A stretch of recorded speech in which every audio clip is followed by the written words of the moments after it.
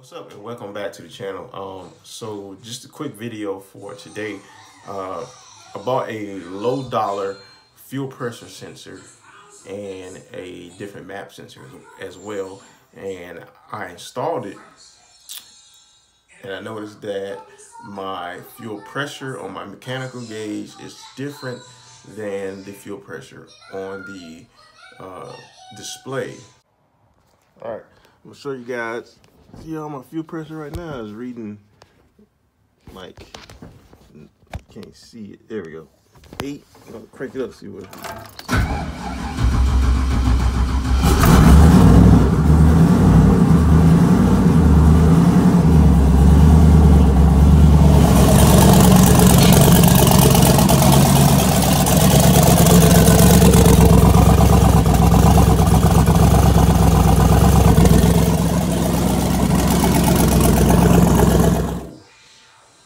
Look for some videos. Maybe I didn't look enough, but I didn't find anything. So what I'm going to do is, hopefully this is the correct way, and I'm going to show you guys how to set up a custom fuel pressure sensor inside of the Holley software. So here's what I did. I already kind of sort of started it, and I don't know if I'm doing it right, but I'm just going to do it and then upload it and see what happens. I wasn't running one at all, so if the fuel pressure sensor is off, it shouldn't mess with anything, because before I wasn't running one at all. So let's see what we got. All right, first thing you want to do is come over here to sensors, hit that, and then just go down to fuel pressure. All right, and then you have a drop down here. You might have a Holley one, 100 PSI, 200 PSI already loaded, but I'm on the custom one for now.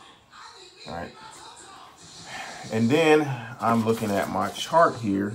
So I had the 150 PSI one from Lowdollar.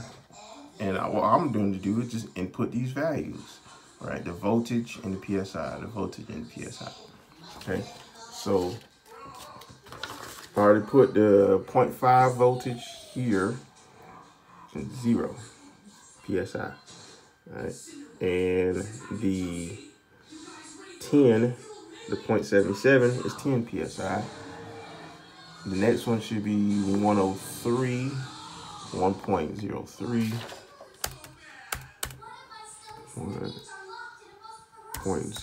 1.03, and that one is 20 PSI. So let's drop that down to 20 PSI here.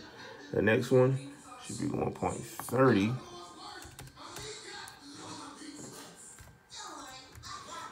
And that one will be 30 PSI.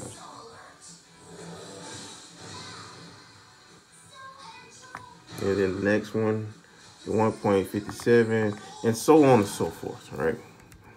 All you do is just go by the chart, put it in there, and we'll see what happens, right? So just input these values into your custom chart. So I'm gonna finish doing this, and then I'm gonna upload it to the ECU, and then we'll see if it works. Crank it up and see if it works. All right, so I think I have everything uploaded correctly or saved correctly. So I'm gonna go upload it into the car and then read my gauge from there. That's it.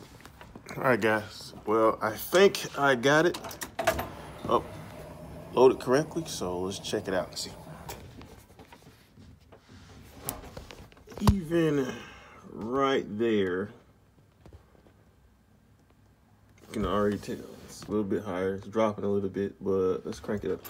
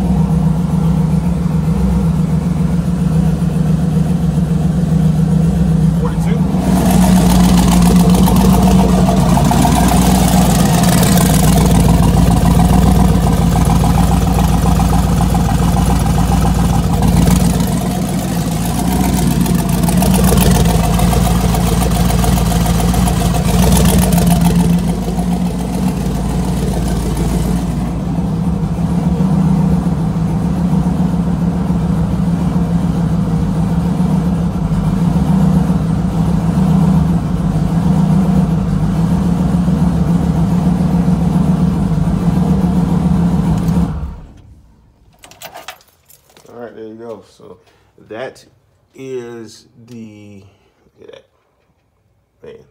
I'm gonna hate to have to change this exhaust. Golly, I like it. I like it coming through the hood like that. But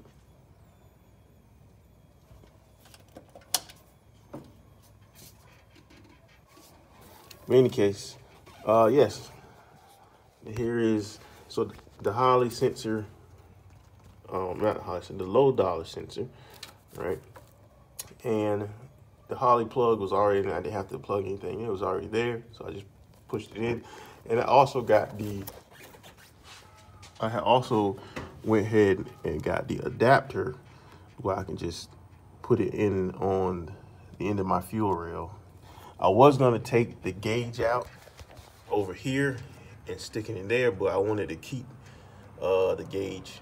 Plus I didn't want to have to run wire from here all the way over there, so I just put it right there, and I figured it'd work good. So there you have it. Again, really quick to show you, all you have to do, right, is go over to sensors,